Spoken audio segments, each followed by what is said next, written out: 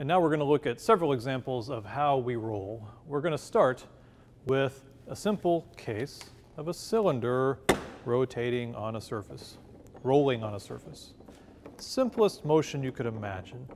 But when you look at the details, it's not as simple as it seems. So that's why we say it's a very complicated motion.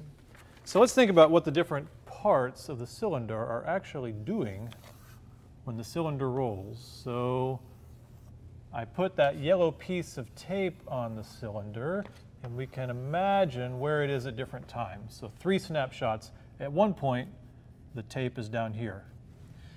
At a time earlier, the tape was up here, and at a time later, the tape is over there.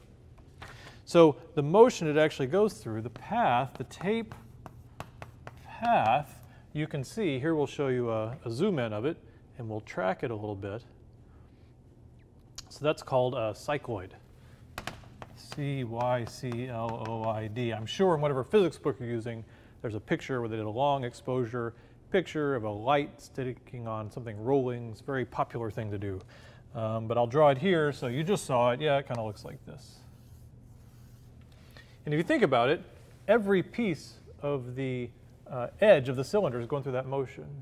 And then even pieces that aren't on the edge, here like in the middle, they're also going through a cycloid-like motion.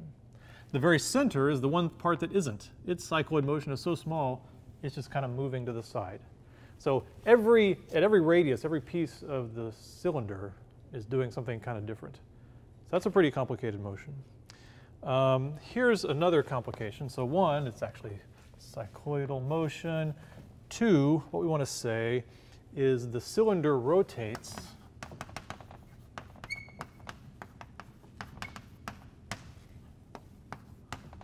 about its contact point with the surface. Right, the surface, not its center. So you look at this and you watch it roll by and you say, oh, look at that. It's a cylinder rotating about its center. Well, it isn't.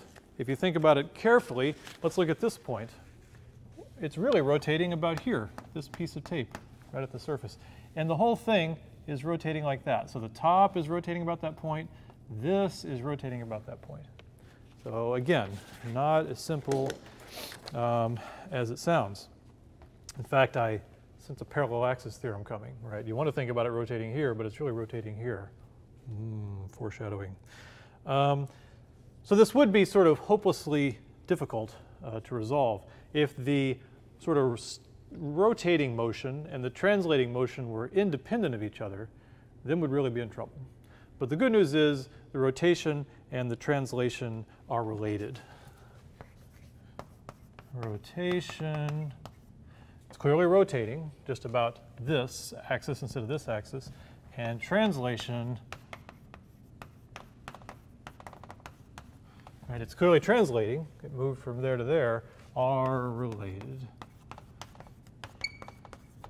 And the relation you can get without a huge amount of derivation here. Let's look at it and realize that as it rotates, say as it gets from here to here, what it's doing is, since it's not slipping on the surface, since every point on the edge touches a point on the surface, this arc length S that it goes through is the same as this length right here. We'll call that S as well.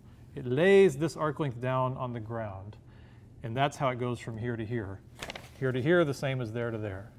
Right? So it travels a distance S equal to the arc length S that it rotates through. So let's see where that difference is going to show up. So it travels, its center of mass, its motion travels a distance S. So if we want to look at the speed, then we say how fast does that change in time? ds dt. That's the velocity of the center of mass. How much is it changing in time there? And then we say, well, what is arc length S? It's r d theta. That's d r theta dt. Not r d theta, it's r times theta. But the radius is a constant. It's the angle that's changing, right? As it rotates, it's changing its angular position. Its r is constant. So, of course, that's equal to pull out the r and then omega. d theta dt is omega. So the translational motion of the disk is equal to big R, its radius, times the angular frequency, or the angular velocity. This is exactly what we said before when we talked about at the very beginning of this, of section 6. We talked about the relationship between rotational motion and circular motion. And we thought about the edge of something moving in a circle. Same thing we're thinking about here. But instead of thinking about the velocity or the speed of an object on the edge, we're realizing that that speed is the same as the speed that something rolling goes across the surface. Since it doesn't slip, those speeds are the same. And then I'll just throw in that this is true, and if it's accelerating, then you get the same kind of a relationship. You get that the acceleration of the center mass is r times the angular acceleration. All right, so now that you have this idea of how rolling works, now we're equipped to work on some problems.